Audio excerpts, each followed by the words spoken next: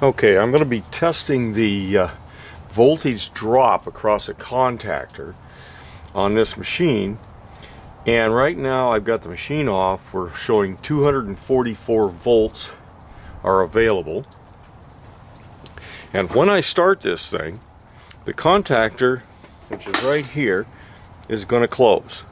When it closes, I'm going to measure the voltage drop across those contacts. That's why this meter's set right here across this thing. So it's going to test how much voltage drop there is, and then we'll calculate the silly thing.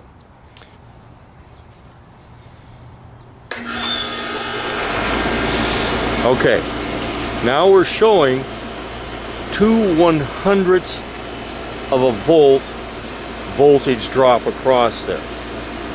Now generally we figure if we got 2/10ths of a volt across a contactor, it's about ready to die. Now you can see as you look at this thing, we're going to get a little closer in there. See, those contactors have got some black around them, but there's no discoloration of the bar across here, that little copper bar. These contacts are in good shape. 2/100ths of a volt, no problem. I would not replace this contactor. It's operating normally. Okay, now I've set up an ammeter on that same wire that's going through that contactor on this heat pump, and we're going to see what the amp draw is.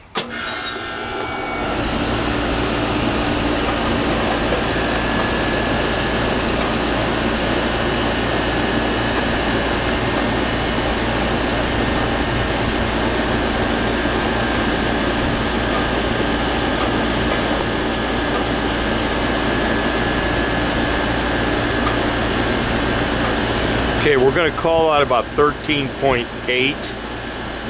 So now we're going to go do the calculations. Okay, after taking our measurements out there, I just wanted to kind of illustrate this. We had 13.8 amps across the contacts.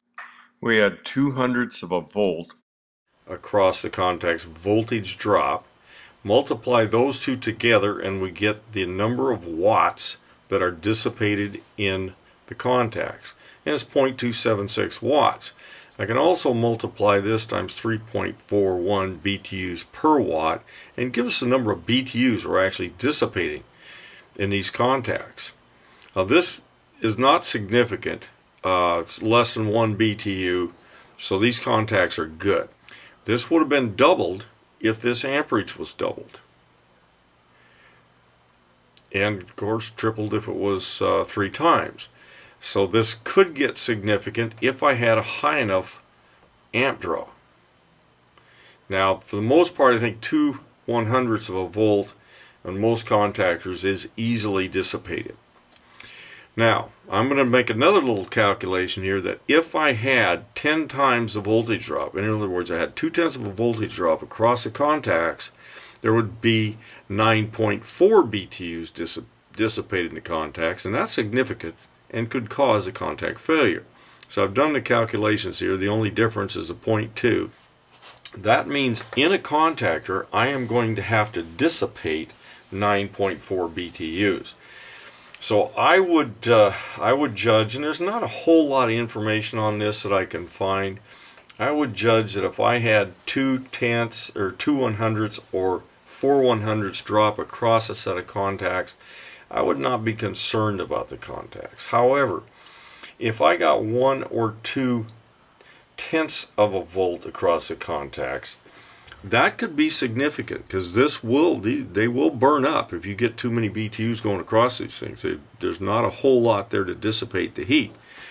One other way to test these things is to get you one of the infrared point and click thermometers, and if you take that thermometer and put it right over the contacts, you should be able to read the heat of the contacts, and I'll explore that in another video.